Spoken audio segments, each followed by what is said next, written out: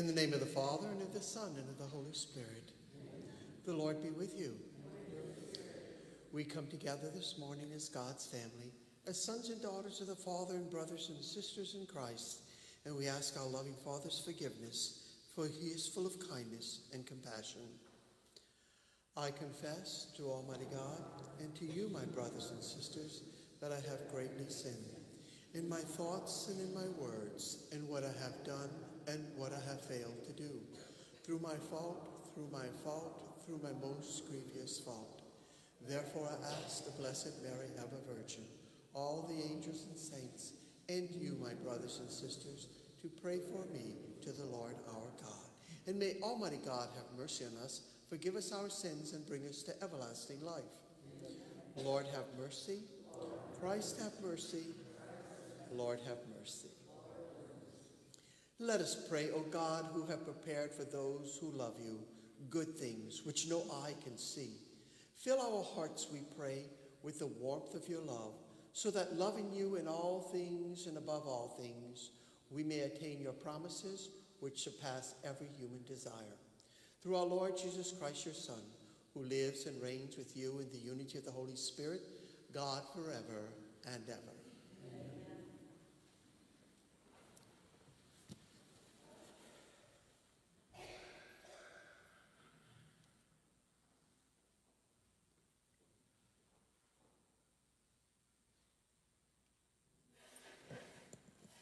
A reading from the prophet Ezekiel.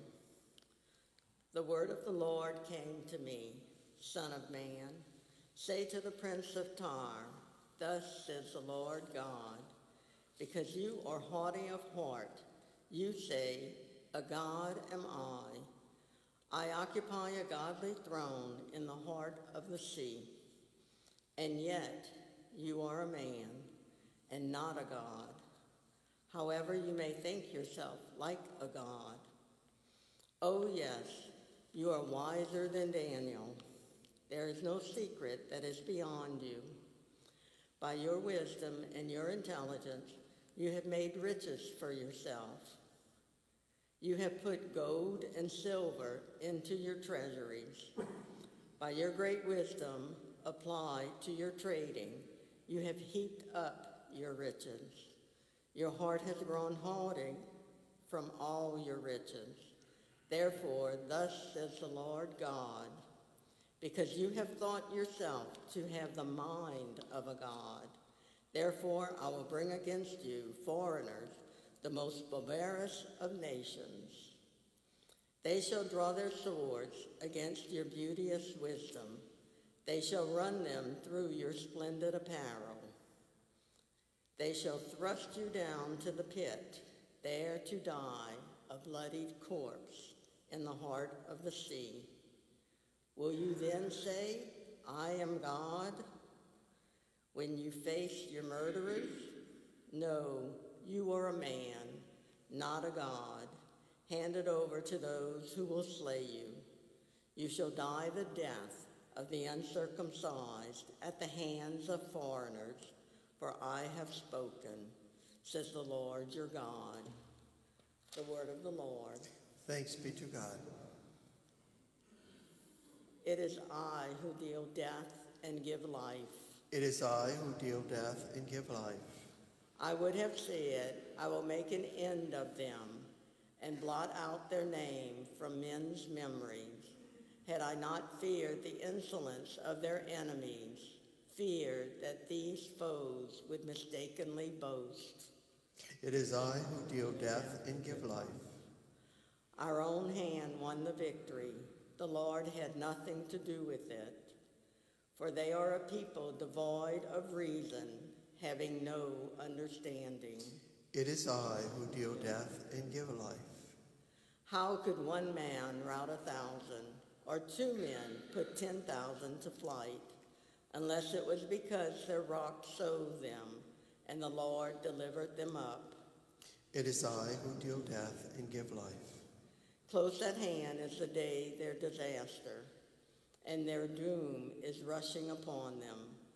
Surely the Lord shall do justice for his people. On his servants he shall have pity. It is I who deal death and give life.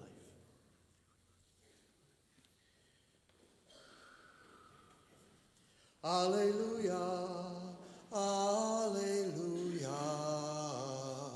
alleluia,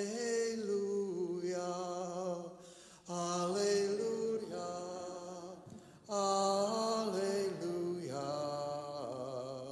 alleluia. Jesus Christ became poor, although he was rich, so that by his poverty you might become rich. Alleluia, alleluia, alleluia.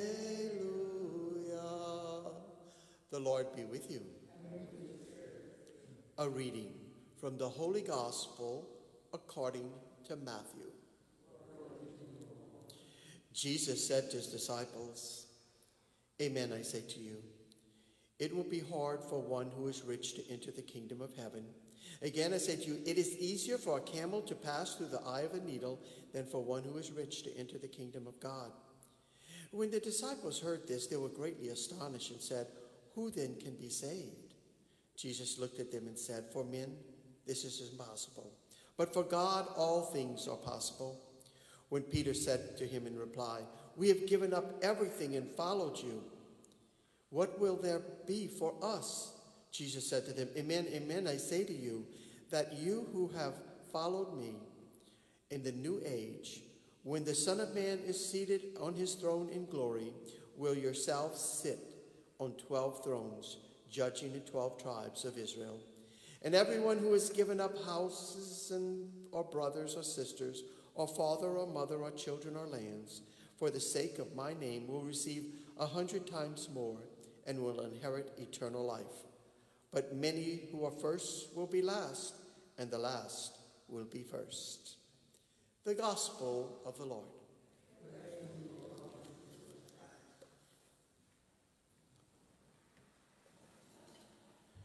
Trying to understand Scripture without understanding ancient Palestine is a dangerous thing.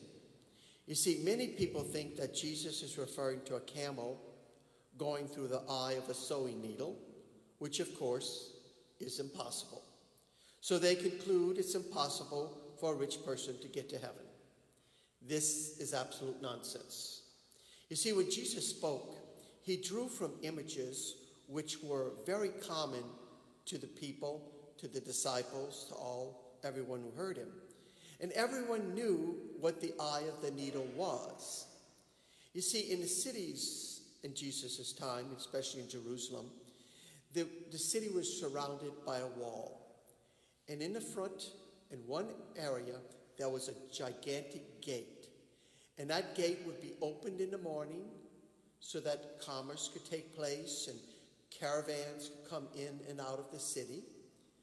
But at night, that gate had to be closed because raiders and robbers and marauders would come in and sack the city. So they had to keep the gate closed. But sometimes a caravan arrived at night and they couldn't stay outside the gate. That was too dangerous. The gate needed to be open, but they weren't going to open the gate. So you see, in one of the doors of the gate, there were two big doors. In one of the doors was cut out another gate. It was a little shorter than a normal doorway and a little bit wider. And that particular doorway was called the Eye of the Needle. Now, when a caravan arrived at night and they had to come in, the only way to get them through was to go through that little gate. Now, camels are pretty big. So what they did was they would take all their possessions, all their riches that they were carrying on the camel, they would take it off, and the camel would get on its knees. You've seen pictures of camels getting on their knees. They get on their knees, and they would crawl through the gate. So what Jesus was saying is that we cannot be attached to our possessions. We cannot be attached to riches and status and all the things. And sometimes we might even have to get on our knees to enter into the kingdom of God. But the kingdom is open to all people. So, you see, a camel can go through the eye of the needle, but not if it wants to carry all of its stuff with it. We have to surrender ourselves to God in order to rid ourselves of earthly desires which lead to our downfall. Now, what could prevent a rich person from obtaining heaven? Wealth, rather than being a means of producing good, often becomes an end in itself. We see that a lot with some of our billionaires and things around the world. You see, that all they care about is making money and not improving the lives and improving everyone around them. During Jesus' time, the wealthy obtained their riches by taking advantage of those who were poor. And Jesus' message was contrary to that practice. He chose to be poor. You see, he chose to live a simple life without all the trappings of wealth. He advocated for those who were oppressed and those who were poor, and he recognized their surrender to God because they had nothing. They just surrendered everything to God. He instructed his disciples to do the same thing. A second image that Jesus implies is that of the conqueror. In his culture, it was the victorious warrior who was given the throne. Jesus refutes that right of the conqueror to take the throne at the expense of powerless victims. He proposes instead that those who live in love and peace, they're the ones who find true reward. If you live as God asks you, you will know the greatest of riches. What then do we draw from this lesson today? Jesus is telling his disciples that to follow him involves changing the way they live their lives. For a disciple, life cannot be lived by violence or oppression. One's action must be founded in love, even though it may mean losing everything to us that is precious.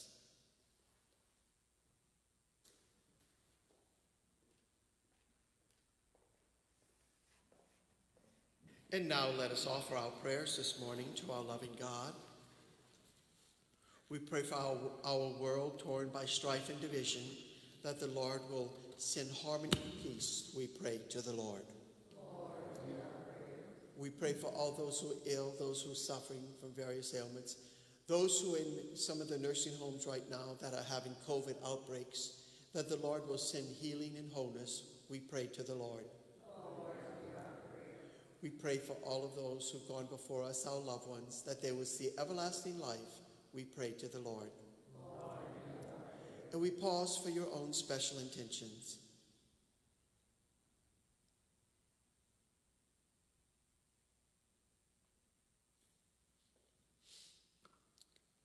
We pray to the Lord. Loving God, hear our prayers, those that we've spoken and the ones that remain in our hearts. We ask these things through Christ our Lord. Amen.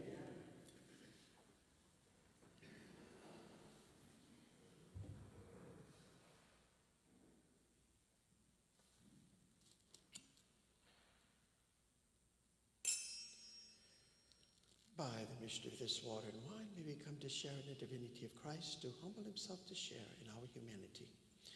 Blessed are you, Lord, God of all creation, for through your goodness we receive the bread we offer you, fruit of the earth and work of human hands. It will become for us the bread of life. Blessed are you, Lord, God of all creation, for through your goodness we receive the wine we offer you, fruit of the vine and work of human hands. It will become our spiritual drink.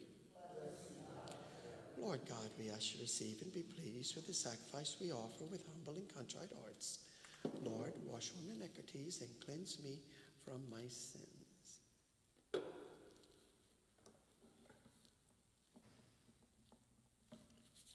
Pray, my sisters and brothers, that my sacrifice and yours may be acceptable to God, the Almighty Father.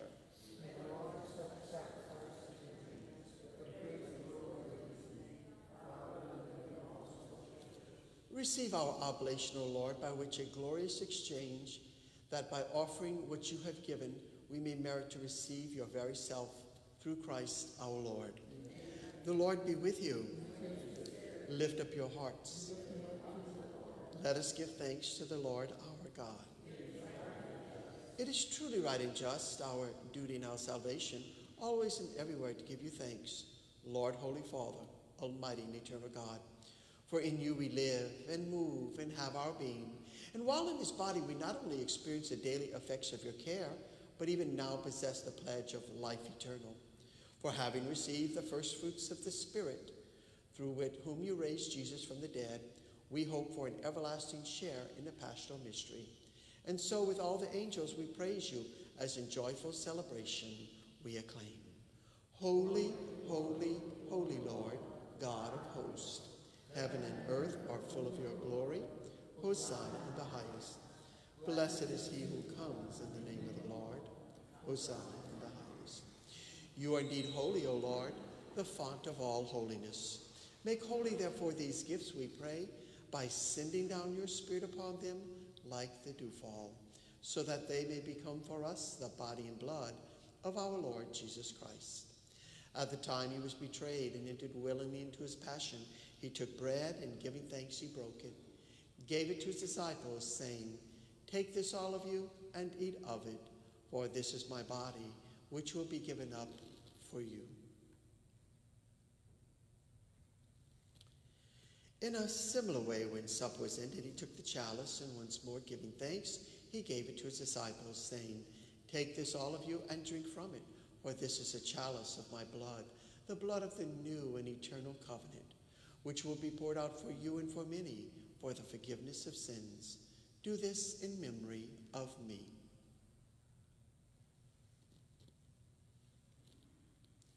The mystery of faith. We proclaim your death, O Lord, and profess your resurrection until you come again. Therefore, as we celebrate the memorial of his death and resurrection, we offer you, Lord, the bread of life and the chalice of salvation, giving thanks you've held us worthy to be in your presence and minister to you. Humbly we pray that, partaking of the body and blood of Christ, we may be gathered into one by the Holy Spirit. Lord, remember your church spread throughout the world and bring it to the fullness of charity, together with Francis, our Pope, our bishops and clergy. Remember also our brothers and sisters who've fallen asleep in the hope of the resurrection, and all who've died in your mercy. Welcome them into the light of your face.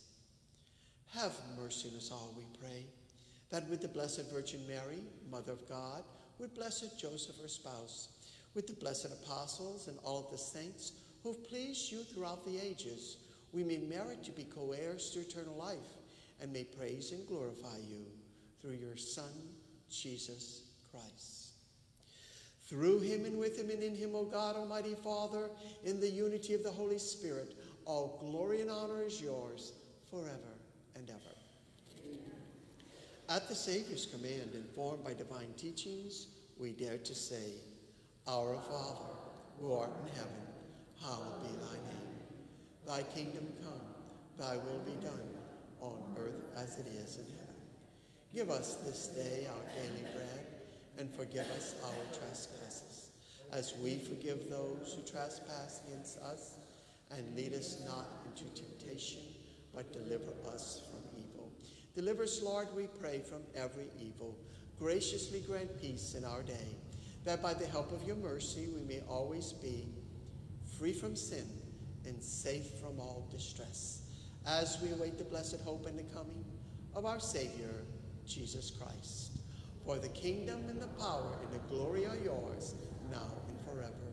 Lord Jesus, who said to your apostles, "Peace I leave you, my peace I give you," look not on our sins, but on the faith of your church, and graciously grant peace and unity in accordance with your holy will, who lives and reigns forever and ever. Amen. The peace of the Lord be with you always. Let us offer each other the sign of peace.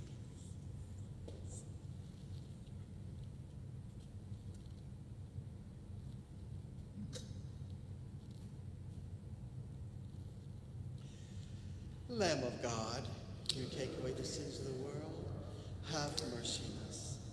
Lamb of God, you take away the sins of the world, have mercy on us. May the people's body and blood of our Lord Jesus Christ be returned unto us, and much of the Lord, health and body and mind.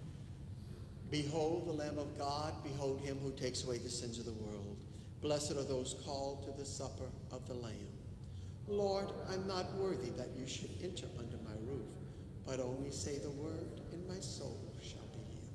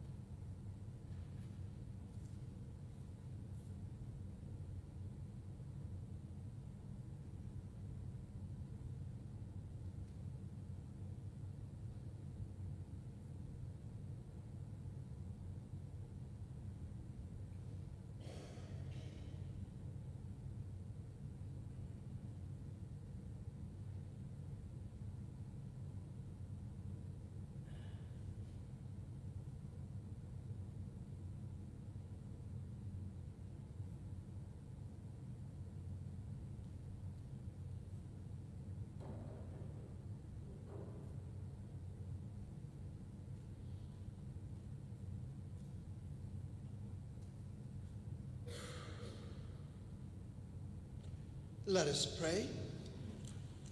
Made partakers of Christ through these sacraments, we humbly implore your mercy, Lord, that conformed to his image on earth, we may merit also to be his co-heirs in heaven, who lives and reigns forever and ever. Amen. The Lord be with you. May Almighty God bless you, the Father and Son and the Holy Spirit. Amen. Our Mass is ended. Let us go in peace. Prayer to St. Michael the Archangel. St. Michael the Archangel, command us in battle.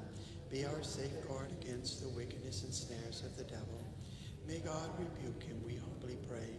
And do thou, O Prince of heavenly hosts, by the power of God, cast into hell Satan and all the evil spirits who prowl around the world seeking the ruin of souls. Amen. Memorare, remember, Virgin Mary, that anyone who's led to your protection, implored your help, and sought your intercession was left unaided. Inspired with this confidence, we turn to you, O Virgin of Virgins, our Mother. To you we come, before you we stand, sinful and sorrowful. O Mother of the Word incarnate, do not despise our petitions, but in your mercy hear and answer us.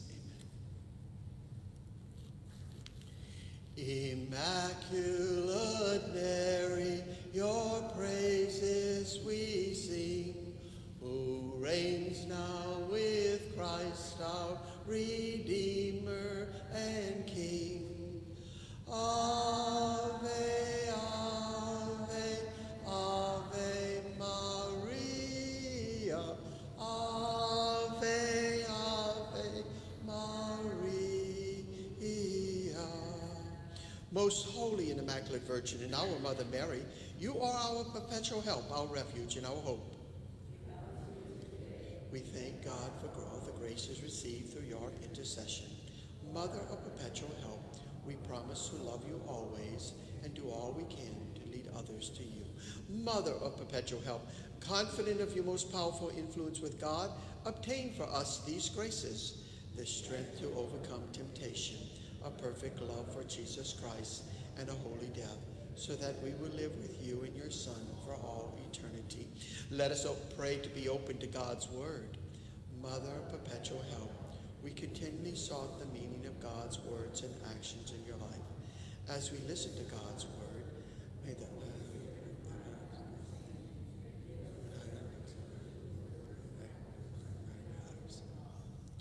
let us kneel and pray as a community of faith. Mary, all generations have called you blessed. The Almighty has done great things for you. Mother of perpetual help, we call upon your most powerful name.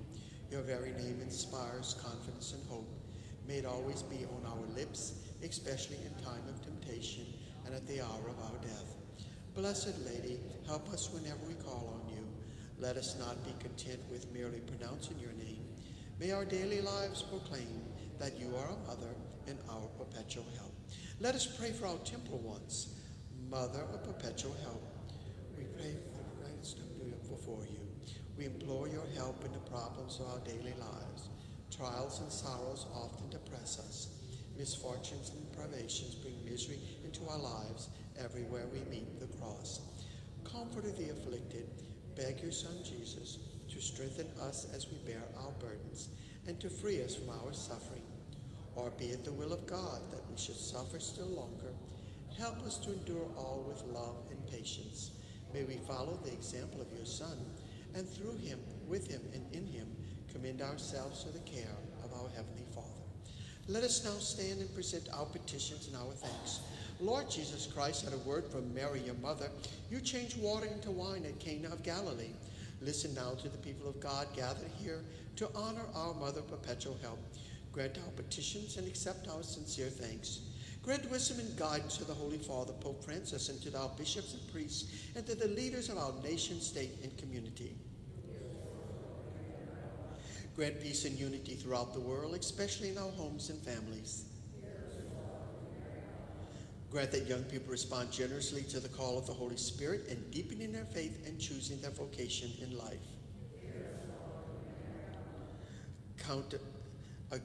Grant us continued health in mind and body, and help the sick to regain their health according to your holy will. Grant eternal rest to all our deceased and to the souls of all the faithful departed. Let us now pause and present our own petitions to our Mother of Perpetual Help.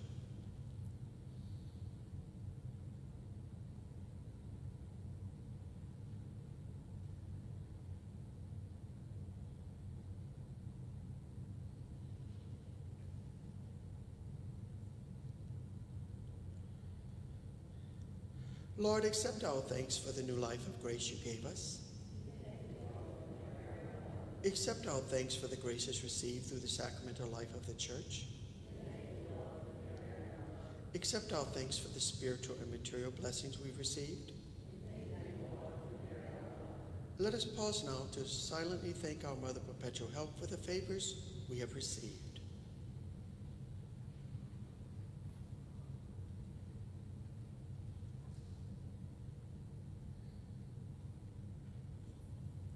Please kneel as we pray for the sick. Lord, look upon your servants laboring under body weakness. Cherish and revive the souls which you have created, so that purified by their sufferings they may soon find themselves healed by your mercy. We ask this through Christ our Lord. Amen. May the Lord Jesus Christ be with you that he may defend you, within you that he may sustain you, before you that he may lead you, behind you that he may protect you, above you that he may bless you. In the name of the Father, the Son, and the Holy Spirit. Amen. Let us renew our confidence in Mary as a perpetual help. Mother of perpetual help, you have been blessed and favored by God. You became not only the mother of the Redeemer, but the mother of the redeemed as well. We come to you today as your loving children. Take care of us.